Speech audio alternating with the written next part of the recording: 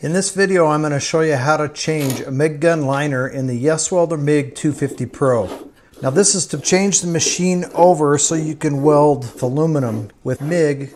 So the first thing you need to do, as I'm showing in the video here, is if you already have solid core wire installed, you need to remove the old wire. And just be careful that when that comes out of that guide there, you don't let go of it so you don't end up with some kind of a rat's nest.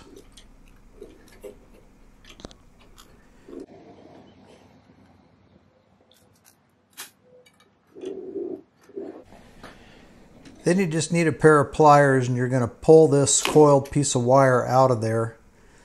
Now put it somewhere safe so when you get ready to switch back to solid core, you've got it. Next we remove the MIG gun and the lead.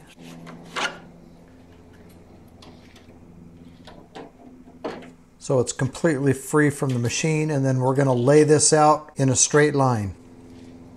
It doesn't have to be perfect, we just want it to be fairly straight. Now this is the tricky part. There's a little black C-clip holding this little tube in place, and you're going to have to find some way to pry that C-clip off there without losing it and without destroying it. This, in my opinion, is a drawback of this whole operation. So you can see I've got the C-clip here. It fell down and I was in the bottom of the wire holder area. Then find a small wire or something to push that pin out the front of the machine so that you can completely remove it. And it has a C-clip on the front side too, which does not need to be removed.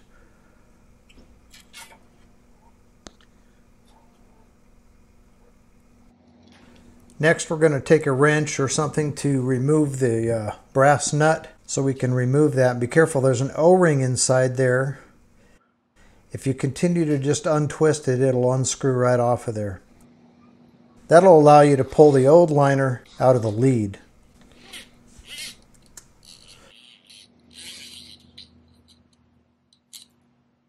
Now here's the package that came with the welder.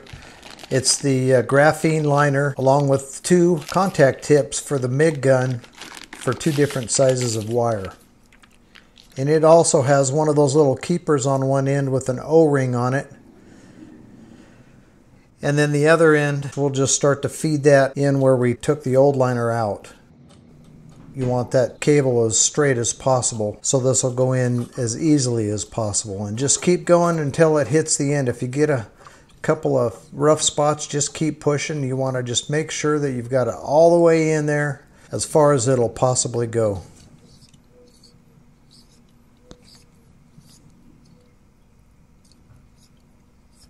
So there I hit the end and I'm just pushing on it real hard just to make sure it's all the way in. And then we'll seat this little keeper here.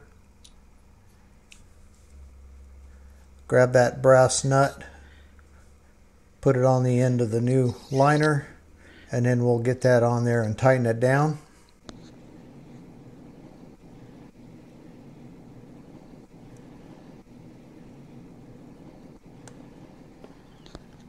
Now we'll take that metal tube that we took out of the front of the machine where the torch connects, and it just happens to be the exact length that you want to cut this tube off to.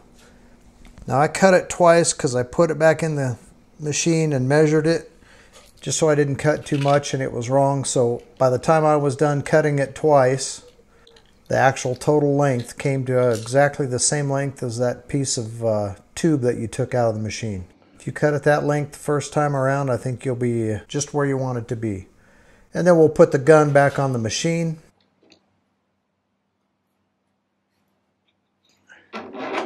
You can see that Teflon liner coming through here, and you want it to come through that hole when the gun is totally seated.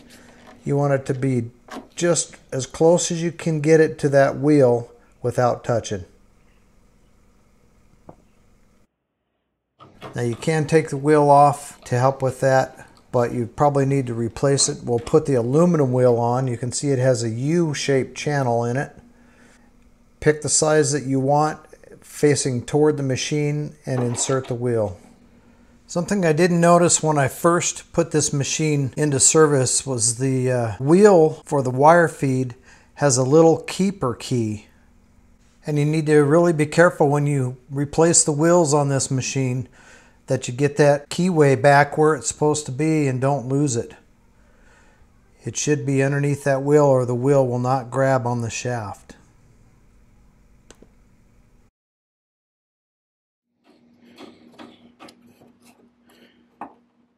Now this is just a piece of hard wire or solid wire.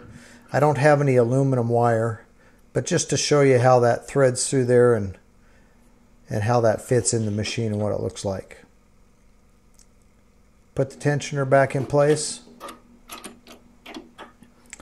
Make sure you have the correct size tip for the size of aluminum wire that you intend to weld with. Just a little snug with the pliers is all you need. And we'll put the gas nozzle on and you're ready to go.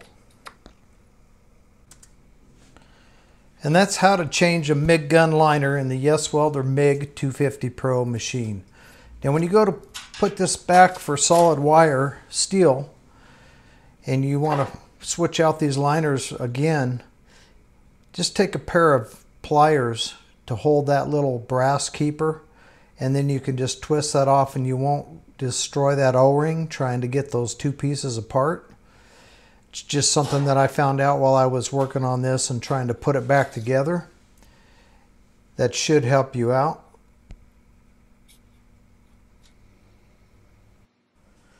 And when you're going back on this YesWelder MIG 250 Pro to the steel liner, the MIG torch liner for solid core steel wire, you got to put all these components back in, and getting this little C-clip in there was no fun at all. I think that they could come up with a better design for this. Maybe just a set screw and a hole on the side of the machine where you could put a set screw in there and tighten it down to keep that little steel piece from moving back and forth. It was more work than I had hoped for, and hopefully someone out there has got this figured out a lot better than I do. They probably have a special tool that just reaches in there and clips these on there, but without special tools, it's a tough job. I tried for several tries. I'm lucky that I didn't lose the clip.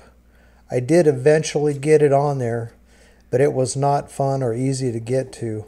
I actually kind of wonder if you could use the welder without putting this clip on and it'd be just fine. That pin cannot move forward when the MIG gun is installed, and I don't know if it would move forward and cause there to be too much of a gap between the wire wheel roller and this tube or not. Just be aware, if you're going to switch out this MIG gun liner and put the graphene liner in to go back, it's not easy. It's actually a very difficult procedure to try to get that C-clip back on that pin.